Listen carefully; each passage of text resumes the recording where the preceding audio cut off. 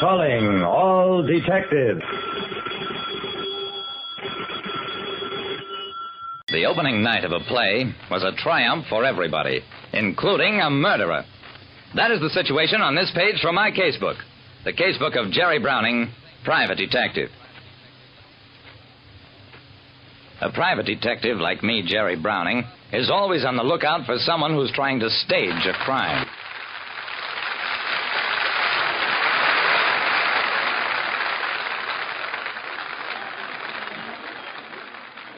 The first night audience milling in the lobby of the Barton Theater was unanimous in its approval. Well, Monica Morton has finally found the perfect role. Believe me, Girl of the Hour is a hit. I liked what I heard. Girl of the Hour had been written by an old school friend of mine, Jock Seymour. I found him talking with the show's producer-director, Hank Elvidge. I went up to them, added my best wishes. Thanks, Jerry. Yeah, kid, this is it. The play's a wow, a smasharoo. Elvidge beamed at Jock and me. Oh, that Monica. She's magnificent. Only hope she can sustain the pace. Think I'll go backstage, give her a kiss for life. As Elvidge left us, Jock frowned. Pretty soon, Jerry, nobody will kiss Monica but me. We've got sort of an understanding. I get it. Advance congratulations, Jack. Thanks. I think I'd better duck backstage myself. Just got time before the second curtain. He had a lot of time. Almost 10 minutes elapsed before the curtain went up again. In this act, Monica had added an enormous corsage of gardenias to the right shoulder of her costume. And I figured whoever sent her those flowers sure bought with a lavish hand. Then, about halfway through the act, in the middle of a big speech, Monica faltered. She groped for a chair, swayed into it, and collapsed. They rang down the curtain, and Hank Elvidge stepped out. Is there a doctor in the house? A little man with a black bag hurried forward. I sat tight. That is, until Jock elbowed his way through to me. Jerry, I need you. I think Monica's dead.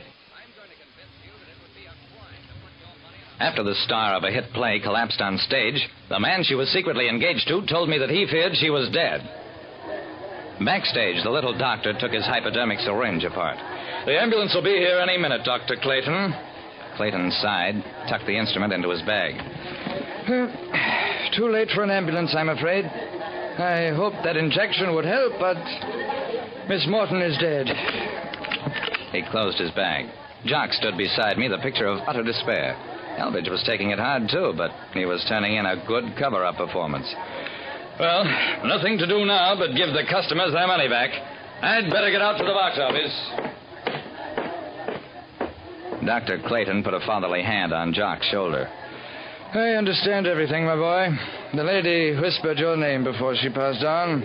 Ah, youth, the tragic beauty of love. You're a nice guy, Doc. But maybe we'd better get practical. What about the death certificate, for instance? Clayton looked startled. Oh, dear, I hadn't thought about that. I'm from out of state, just in town on a little visit. Perhaps the law... I'm sure everything will be okay as long as a qualified physician was in attendance when Miss Morton died. You are an accredited doctor. I certainly am, Chief of Staff of the hospital at Downton, Iowa. I was about to apologize, but I caught a glimpse of something worth studying. I bent down, and when I lifted my head again... Hey, look at these flowers, Dr. Clayton. Dr. Clayton's gone, Jerry. He left to take care of the arrangements. What about the flowers, Jerry? They're the wrong color. When gardenias fade normally, they turn brown. These are blue. That isn't all. Smell them. They've been dosed with some powerful anesthetic. Get the police. Monica Morton was murdered.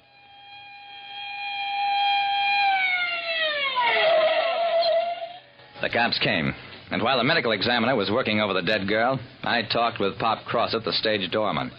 Sure, I brought them flowers to Miss Monica. I found them right outside the door. Well, nothing funny about that. Some of these stage door Johnnies are too shy to bring them in person. They just write the lady's name on the box. Well, I give these to Miss Monica after the first act, right while she was having a big battle with Mr. Elvidge. That's why the curtain was so long going up.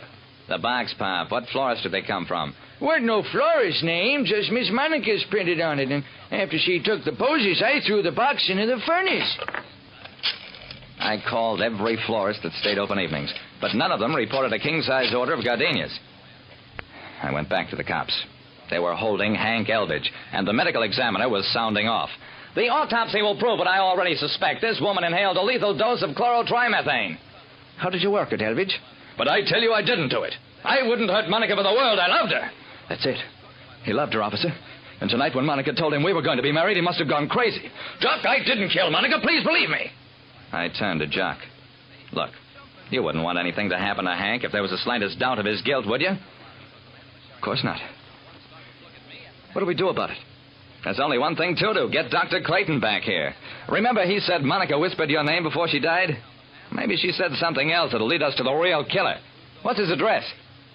I don't know, but he ought to be easy to find. Oh, yeah? First, we check funeral parlors. No, sir. No Dr. Clayton has sought our services for any patient. I called every hotel in town. Sorry, no Dr. Clayton is registered here. I checked the box office.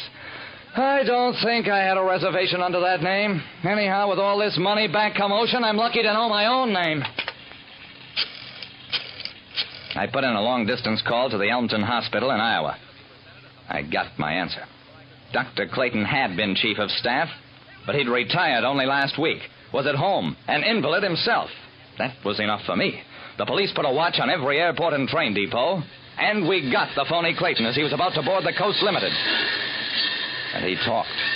Oh, how he talked. My act just wasn't good enough, I guess. Sure, I'm an actor. Monica was my wife. For as long as she could further her career with the money I'd inherited from my uncle. When she broke me, she divorced me. Kept producers from giving me jobs. I planned to kill her for a long time. I got a list of doctors. Picked a name in a little town just in case I was questioned. Then I got a medical kit, and the rest was easy. Bought the whole stock of gardenias from a street vendor, made one corsage of it. I knew Monica couldn't resist wearing anything as splashy as that wreath of gardenias. Their heavy scent had covered the chloral odor. I knew that when she'd pass out, they'd give out with that "is there a doctor" routine. That's when I killed her. That hypo was the same drug. Yeah, I had it all figured, and I knew my disguise was okay. So, Browning, how did you know my act was a phony? I didn't know, but two things made me wonder. You spouted sentimental stuff about young love, which isn't exactly part of a doc's equipment. And that made me think about your black bag. That's equipment a doctor usually doesn't take with him to the theater. Well, the would-be physician went into jail and Elvidge came out. The last thing I heard was that he and Jock have got together again and are collaborating on a new play with an all-male cast. Like I said, the staged crime is the easiest to detect because sooner or later the actor's cue turns into a clue. And then it's curtains for a real-life villain.